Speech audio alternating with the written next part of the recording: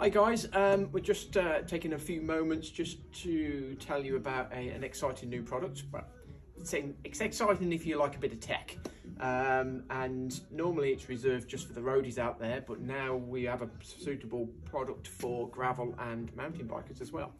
So you probably already know, if you follow the scene, you already know, because it's been a lot of the other players have been banging on about it, but Garmin have released a brand new power pedal. Gone are the Vectors. They had a bit of a checkered history. The Vector 3, to be fair, was pretty good. It got a lot of the issues that had troubled them in the past out the way. I've got a pair myself. They haven't broken, so it's proven, tested. But what Garmin have done now is got rid of the Vectors and started afresh, really, to a certain point. Now they've gotten rid of all the niggles and everything else. They've now decided to launch a brand new pedal, which is the Rally. Strange name, yeah, I'm sure it means something to Garmin somewhere, but to us, you think of one brand when you say Rally. That Rally bike. That Rally bike, yes. But it's not, it's Rally, spelled R-A-L-L-Y, so different. Brand new pedals, and a couple of big things straight away is, traditionally it was always Keo suited, but now you have an SPD-L system. So Shimano system is now back. That's all to do with an old patent that was on the Garmin pedal, the Shimano pedals. That patent's run out now, so Garmin have jumped on board and now doing an SPD-L version, which is big news for those people that want to stick with the traditional Shimano system. The next big news is the fact that they now have a mountain bike version, or gravel version if that way inclined, or touring if you prefer that setup. Yeah, we've been waiting for this for a long time, really, a mountain bike version. A lot of people end up going for stages, crank arms and other various options that do cost a lot of money, not very functional to a certain point if you want to swap them between bikes and everything. So really good news that finally Garmin have been able to do a SPD version. Just show you the pedals as the phone starts ringing in the background. So this is the mountain bike version. First initial appearance is the fact that it's bigger than your standard SPD Shimano version. No surprise there, it's got a lot more inside it. But one big thing is it's a solid piece of kit. Reading the specs on the SPD, the first fear is, oh, actually, is it going to break? Is it going to smash off a rock? Things like that. It's got a lot of tech inside that to, if it does take a hit, it doesn't break straight away or anything like that. It actually reboots and adjusts to suit, should we say. The other thing is the fact that actually the axle within the pedal is exactly the same as the road versions. So if you buy a kit of one of these and you fancy training it to a road version, you stop mountain biking, then you can actually buy a body and convert it to a road version, whether it be a Keo or SPD-L or anything like that. So that's quite a good, neat little trick that they've done there. It's not as quick as just taking one out, putting another one in. There is a little bit involved. It's probably a 15-20 minute job, but you can do it. So it's not something you'll go, oh yeah, I'm going to ride a different bike this morning. Let's change my pedals. No, you wouldn't do that at all. Like with before, Christopher?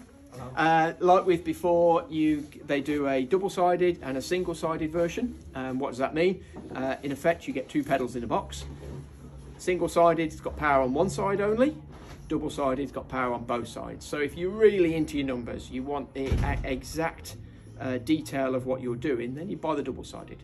You pay for it, but you buy the double-sided. If I'm being honest, most people, single-sided is enough. So at the moment we've got mainly double-sided in. Actually, we've only got double-sided in, but single-sided are on the way very soon. So that's the mountain bike pedal. Really cool about that. Quite excited, and for various reasons. But if you're a bit like me, really, I don't like road pedals. Never used road pedals until about a couple of years ago. I was happy with mountain bike pedals, but I wanted power, so I had to switch to road pedals. Now I've got a reason to go back. Simple, easy, straightforward. Here's the road version.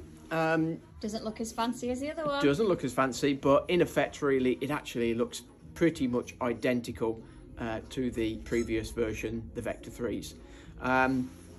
It's not the same, better battery seal on here. It's now a aluminium cup that threads inside with a seal on the end rather than a plastic one that leaked before. That was one of the big issues.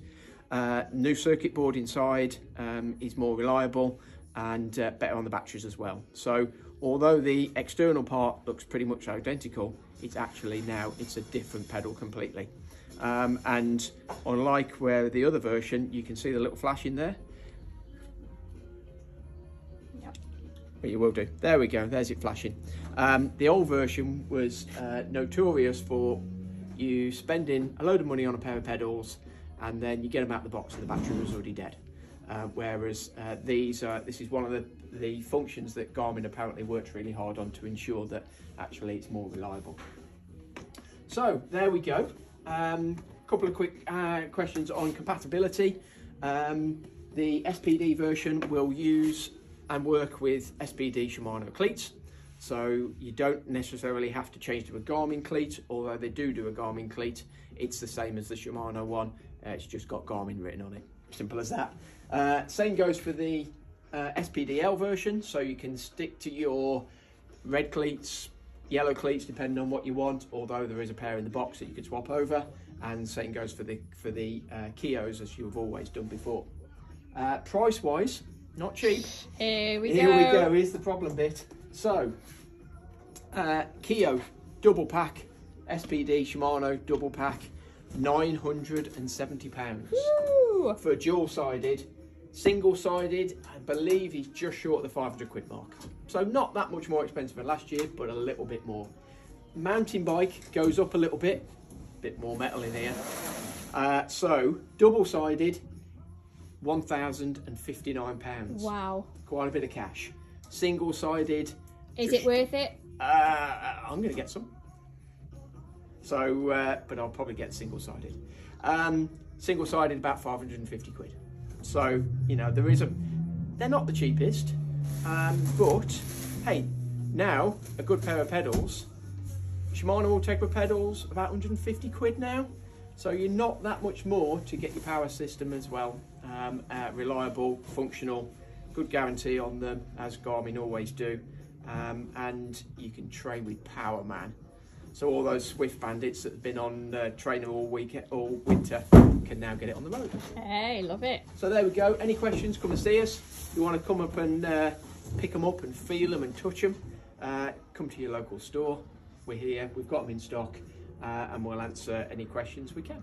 Thank you very much.